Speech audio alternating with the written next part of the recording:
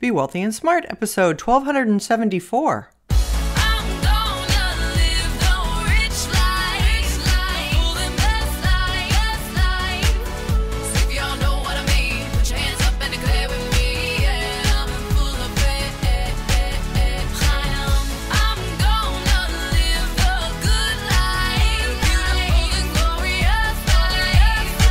Step into a world of wealth and financial freedom without budgets, boredom, or bosses on Be Wealthy and Smart. And now, here's your host, Linda P. Jones. Welcome to Be Wealthy and Smart. I'm Linda P. Jones, America's Wealth Mentor, empowering women and men worldwide to financial freedom. On today's show, we're going to talk about the biggest weekly stock buybacks in history. As you know, stock buybacks are when corporations buy their own stock back, and they usually do that when they think they're at bargain basement prices. Now, they usually have to get approval to do that and allocate specific money to do that. But the fact that many corporations are seeing that their stocks are at good prices and they feel it's a good time to buy is telling us that valuations are looking pretty good in the market. It also tells us that maybe they're feeling a little bit more confident that the market bottom is in, as it has been in from a year ago in October. So they might be realizing finally that the low is behind us and we're not going to new lows. In fact, we're getting close to reaching all-time highs. In the last 3 weeks, the S&P 500 has rallied 10%, which is an enormous move in just a 3-week period. But back on October 11th, I gave a buy signal and said we were going to have a torrid rally into the end of the year. I still believe we have more to come, and this is just one of the signs that it's in process. And that is a flurry of stock buybacks, about $5 billion worth per day, has been happening in the fourth quarter. In fact, Goldman Sachs' trading desk said that over the last 10 days, CTAs have bought nearly $70 billion worth of U.S. equities. This is the largest 10-day buying we have on record.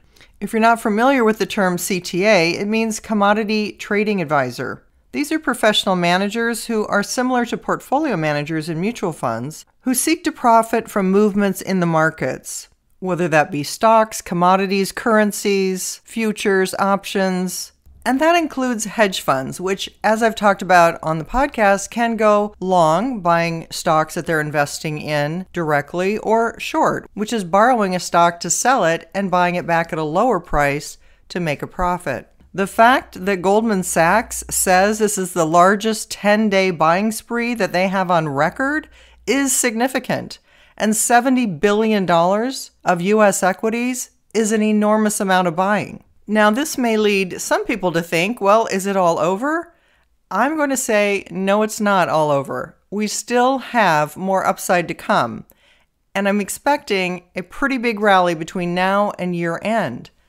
And the reason for that is there's still plenty of short positions that hedge funds need to buy stocks to cover. That's going to force more buying.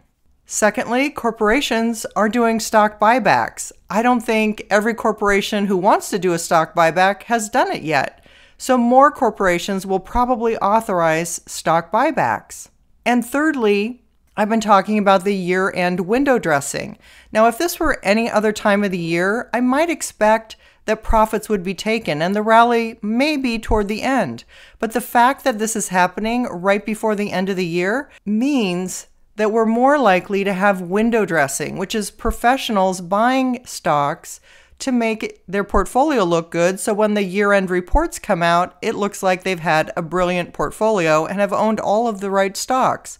So they'll go in and buy the Magnificent Seven, the Googles, the Nvidias, the Microsofts and Apples, etc. And they'll fill their portfolio with the Magnificent Seven. So anyone who looks at the portfolio at the end of the year will say, bravo, you've owned the Magnificent Seven. When in fact, they may not have owned the Magnificent Seven for the entire quarter or even the entire year. But it doesn't matter. At the end of the year, you report what your holdings are, and people will see what your holdings are at the end of the year. Whether you held them before that or not, they don't know.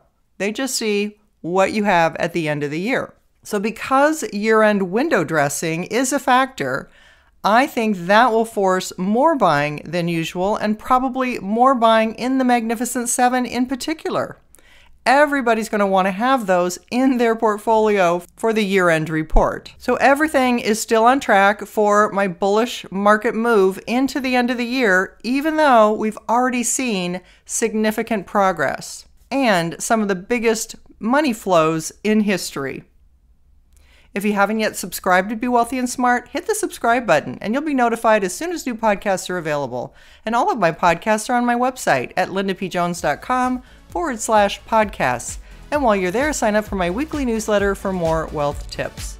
That's all for today. Until next time, live the good life and be wealthy and smart. Thank you for listening to Be Wealthy and Smart with Linda P. Jones. Share the wealth and tell your family and friends about the show. Check out our website, blog, and social media for more riches at www.bewealthyandsmart.com.